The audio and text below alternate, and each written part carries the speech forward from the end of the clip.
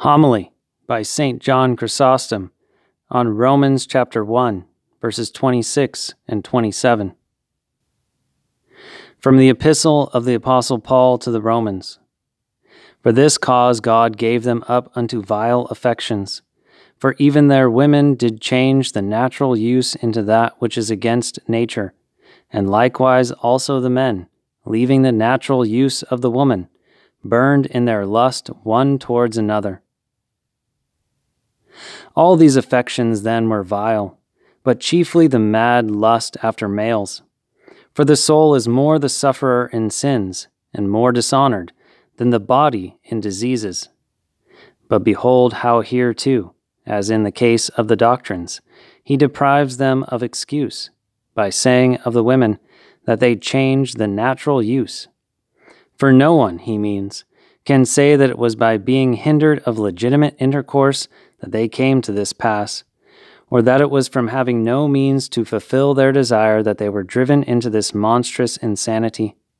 For the changing implies possession, which also, when discoursing upon the doctrines, he said, they changed the truth of God for a lie. And with regard to the men again, he shows the same thing by saying, leaving the natural use of the woman. And in a like way with those, these he also puts out of all means of defending themselves by charging them not only that they had the means of gratification, and left that which they had, and went after another, but that having dishonored that which was natural, they ran after that which was contrary to nature. But that which is contrary to nature has in it an irksomeness and displeasingness, so that they could not fairly allege even pleasure. For genuine pleasure is that which is according to nature. But when God has left one, then all things are turned upside down. And thus not only was their doctrine satanical, but their life too was diabolical.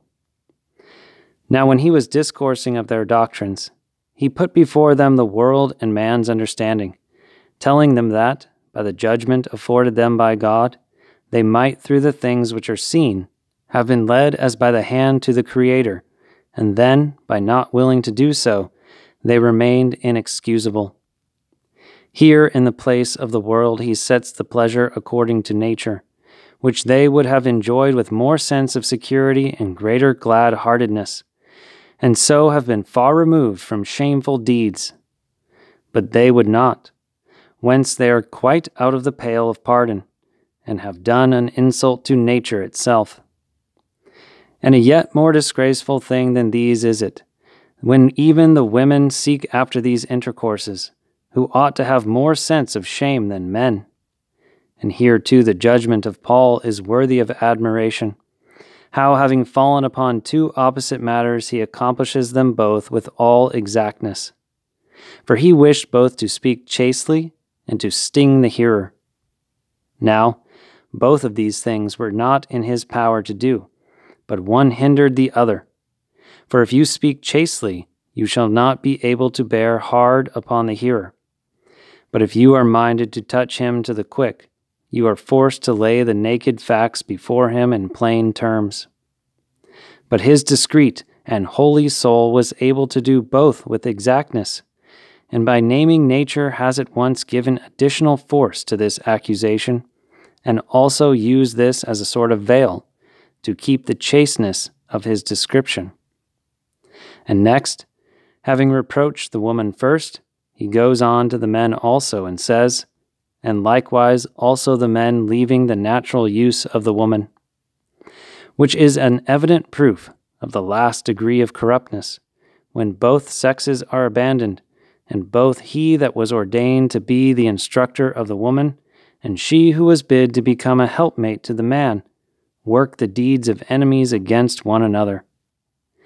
And reflect, too, how significantly he uses his words. For he does not say that they were enamored of and lusted after one another, but they burned in their lust one toward another. You see that the whole of desires comes of an exorbitancy which endures not to abide within its proper limits. For everything which transgresses the laws by God appointed, lusts after monstrous things, and not those which be customary, For as many oftentimes, having left the desire of food, get to feed upon earth and small stones, and others, being possessed by excessive thirst, often long even for mire. Thus these also ran into this ebullition of lawless love. But if you say, and whence came this intensity of lust? It was from the desertion of God. And whence is the desertion of God? From the lawlessness of them that left him. Men with men working that which is unseemly. Do not, he means, because you have heard that they burned, suppose that the evil was only in desire. For the greater part of it came of their luxuriousness, which also kindled into flame their lust. And this is why he did not say being swept along or being overtaken, an expression he uses elsewhere. But what? Working. They made a business of the sin, and not only a business, but even one zealously followed up. And he called it not lust, but that which is unseemly, and that properly. For they both dishonored nature, and trampled on the laws. And see the great confusion which fell out on both sides. For not only was the head turned downwards, but the 2 feet were upwards, and they became enemies to themselves and to one another, bringing in a pernicious kind of strife, and even one more lawless than any civil war, and one rife in divisions, in a varied form. For they divided this into 4 new and lawless kinds. Since this war was not 2-fold or 3-fold, but even 4-fold, consider then, it was meet that the 2 should be one, I mean the woman and the man. For the 2, it says, shall be one flesh. But this the desire of intercourse affected, and united the sexes to one another. This desire the devil having taken away, and having turned the course thereof into another fashion, he thus sundered the sexes from one another, and made the one to become 2 parts in opposition to the law of God. For it says, the 2 shall be one flesh. But he divided the one flesh into 2. Here then is one war. Again, these same 2 parts he provoked to war both against themselves and against one another. For even women again abused women, and not men only. And the men stood against one another and against the female sex, as happens in a battle by night. You see a 2nd and 3rd war, and a 4th and 5th. There is also another, for beside what have been mentioned, they also behaved lawlessly against nature itself.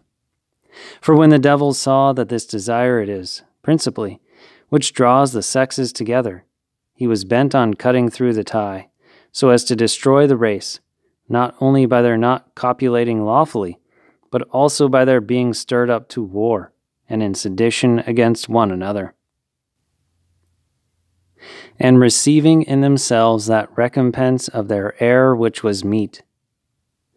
See how he goes again to the fountainhead of the evil, namely, the impiety that comes of their doctrines. And this, he says, is a reward of that lawlessness. For since, in speaking of hell and punishment, it seemed he would not at present be credible to the ungodly and deliberate choosers of such a life, but even scorned, he shows that the punishment was in this pleasure itself. But if they perceived it not, but are still pleased, be not amazed. For even they that are mad, and are afflicted with frenzy, while doing themselves much injury and making themselves such objects of compassion, that others weep over themselves, smile and revel over what has happened. Yet we do not only for this not say that they are quit of punishment, but for this very reason are under a more grievous vengeance, in that they are unconscious of the plight they are in. For it is not the disordered, but those who are sound, whose votes one has to gain. Yet of old the matter seemed even to be a law, and a certain lawgiver among them bade the domestic slaves neither to use ointments when dry, except in bathing, nor to keep youths, giving the free this place of honor, or rather of shamefulness. Yet they, however, did not think the thing shameful, but as being a grand privilege, and one too great for slaves, the Athenian people, the wisest of people, And Solon, who is so great among them, permitted it to the free alone. And sundry other books of the philosophers may one see full of this disease. But we do not therefore say that the thing was made lawful, but that they who received this law were pitiable, and objects for many tears. For these are treated in the same way as women that play the whore, or rather their plight is more miserable. For in the case of the one, the intercourse, even if lawless, is yet according to nature. But this is contrary both to law and nature. For even if there was no hell, and no punishment had been threatened, this were worse than any punishment. Yet if you say, they found pleasure in it, you tell me what adds to the vengeance. For suppose I were to see a person running naked, and his body all besmeared with mire, and yet not covering himself, but exulting in it, I should not rejoice with him, but should rather bewail that he did not even perceive that he was doing shamefully. But that I may show the atrocity in a yet clearer light, bear with me in one more example. Now if anyone condemned a virgin to live in close dens, and to have intercourse with unreasoning brutes, and then she was pleased with such intercourse, would she not for this be especially a worthy object of tears, as being unable to be freed from this misery owing to her not even perceiving the misery? It is plain, surely, to everyone. But if that were a grievous thing, neither is this less so than that. For to be insulted by one's own kinsmen is more piteous than to be so by strangers. These, I say, are even worse than murderers, since to die even is better than to live under such insolency. For the murderer dissevers the soul from the body, but this man ruins the soul with the body. And name what sin you will, none will you mention equal to this lawlessness. And if they that suffer such things perceived them, they would accept 10,000 deaths, so they might not suffer this evil. For there surely is not, a more grievous evil than this insolent dealing.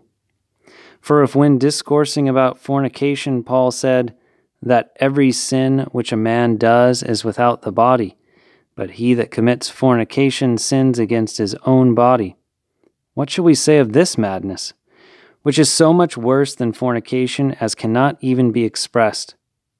For I should not only say that you have become a woman, but that you have lost your manhood, and hast neither changed into that nature, nor kept that which you had. But you have become a traitor to both of them at once, and deserving both of men and women to be driven out and stoned, as having wronged either sex. And that you may learn what the real force of this is, if any one were to come and assure you that he would make you a dog instead of being a man, would you not flee from him as a plague? But lo, you have not made yourself a dog out of a man, but an animal more disgraceful than this. For this is useful unto service, but he that has thus given himself up is serviceable for nothing. Or again, if anyone threatened to make men travail and be brought to bed, should we not be filled with indignation? But lo, now they that have run into this fury have done more grievously by themselves. For it is not the same thing to change into the nature of women, as to continue a man and yet to have become a woman, or rather neither this nor that. But if you would know the enormity of the evil from other grounds, ask on what account the lawgivers punish them that make men eunuchs, and you will see that it is absolutely for no other reason than because they mutilate nature. And yet the injustice they do is nothing to this. For there have been those that were mutilated and were in many cases useful after their mutilation. But nothing can there be more worthless than a man who has pandered himself. And not the soul only, but the body also of one who has been so treated is disgraced, and deserves to be driven out everywhere. How many hells shall be enough for such? But if you scoff at hearing of hell, and believest not that fire, remember Sodom. For we have seen, surely we have seen, even in this present life, a semblance of hell. For since many would utterly disbelieve the things to come after the resurrection, hearing now of an unquenchable fire, God brings them to a right mind by things present. For such is the burning of Sodom, and that conflagration. And they know it well that have been at that place, and have seen with their eyes that scourge divinely sent, and the effects of the lightnings from above. Consider how great is that sin, to have forced hell to appear even before its time. For whereas many thought scorn of his words, by his deeds did God show them the image thereof in a certain novel way. For that rain was unwanted, for that the intercourse was contrary to nature, and it deluged the land, since lust had done so with their souls. Wherefore also the rain was the opposite of the customary rain. Now not only did it fail to stir up the womb of the earth to the production of fruits, but made it even useless for the reception of seed. For such was also the intercourse of men, making a body of this sort more worthless than the very land of Sodom. And what is there more detestable than a man who has pandered himself, or what more execrable? Oh, what madness! Oh, what distraction!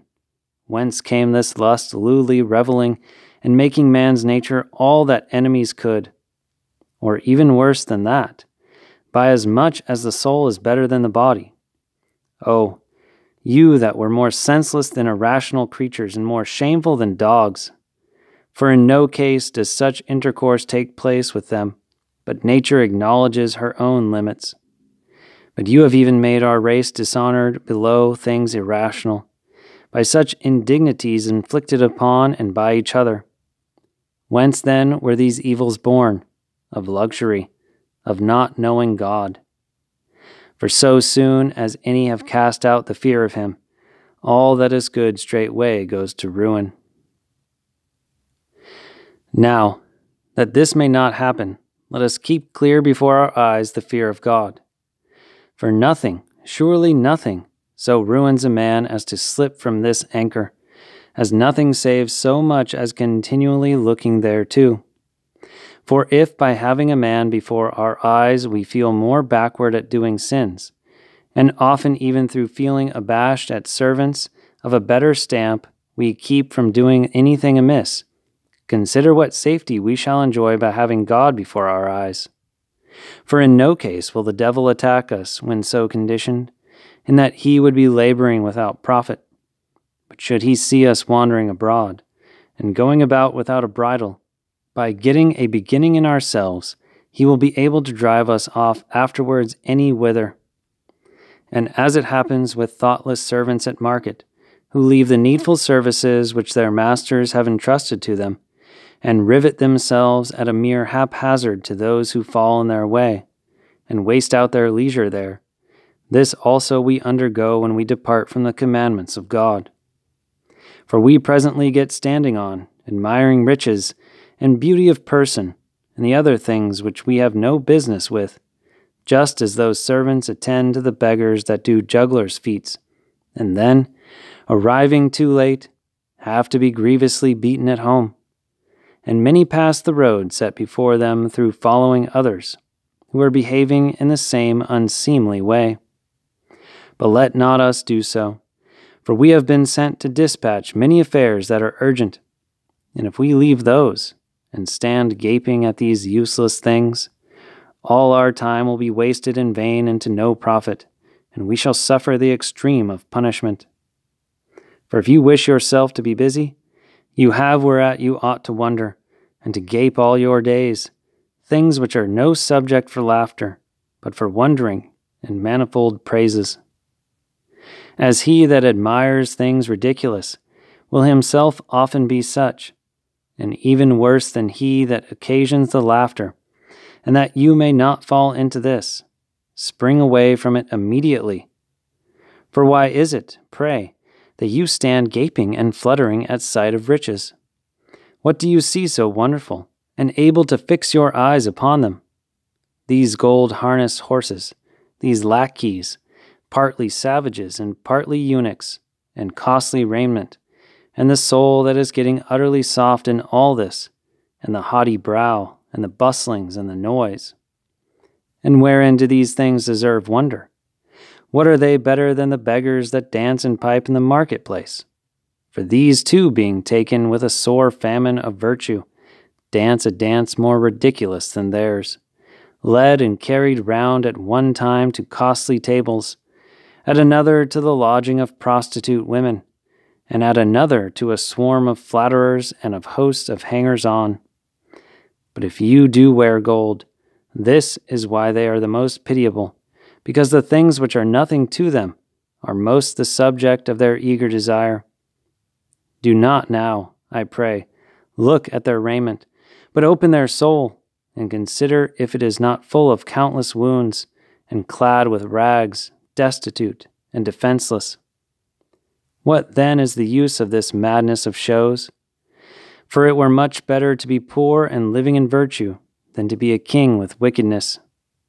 Since the poor man in himself enjoys all the delights of the soul, and does not even perceive his outward poverty for his inward riches.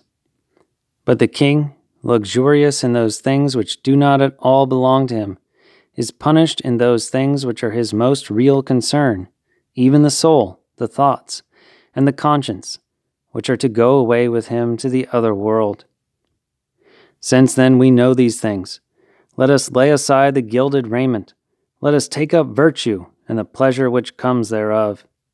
For so, both here and hereafter, shall we come to enjoy great delights, through the grace and love towards man of our Lord Jesus Christ, through whom and with whom be glory to the Father with the Holy Spirit, for ever and ever. Amen.